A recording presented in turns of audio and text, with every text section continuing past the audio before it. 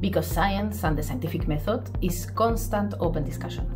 Not only this is productive to understand nature and create new things, inventions that make our lives better for sure, but it is also a good way to approach other aspects of society and our own lives. When one is having a scientific discussion with colleagues, who are often also hopefully friends, it is a refreshing and inspiring situation, because even though you can be passionate about it, you do care about your own hypothesis and interpretation, of course, you are a human being, but you should avoid being egotistic. It is not about who is right or wrong, but about searching for the right answers together. Nobody will lose this battle, because the endpoint is always a good answer, a better understanding, or at least a better definition of the relevant questions.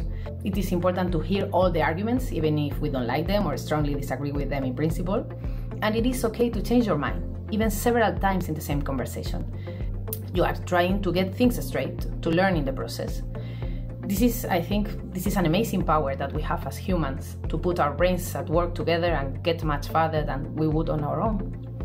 And also, well, having so much more fun. So, well, yeah, I wish we could do the same with all aspects of life and society, to simply sit and argue with no fears, prejudices, or forbidden arguments, in a respectful way, of course, and build a path towards a possible agreement. In the process, we may learn about how other people think and about how to think differently ourselves. So in my opinion, a scientific culture is not just important but essential to live a happy, interesting and authentic life, and to even continue existing as a species. My job is science. I am a university teacher in physics and a researcher in quantum optics, that is the interaction between light and matter at the quantum level. So in my daily life, I get to play with mathematical concepts and formulas, solve riddles, have great discussions with colleagues, and hopefully understand better, for instance, how to create quantum light in a lab. So my working hours are spent mostly in these scientific endeavors. Then, of course, as a human being, I am a receiver of the technological advances of my era. So I have a comfortable, safe and fulfilling life, thanks to what science and technological development has produced, for sure. But also I feel I bring the scientific perspective into my personal life as well, as much as possible.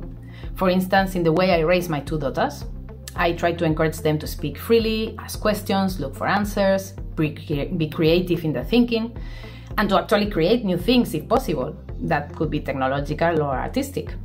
So rather than being just mere passive receivers and consumers of knowledge, products, entertainment. So I hope that they do not shy away from new challenges or problem solving. I would like that they are rational people that can navigate arguments, existing evidence and experience to make the best decisions in their lives. And well, I think that's a very fulfilling and good way to enjoy science.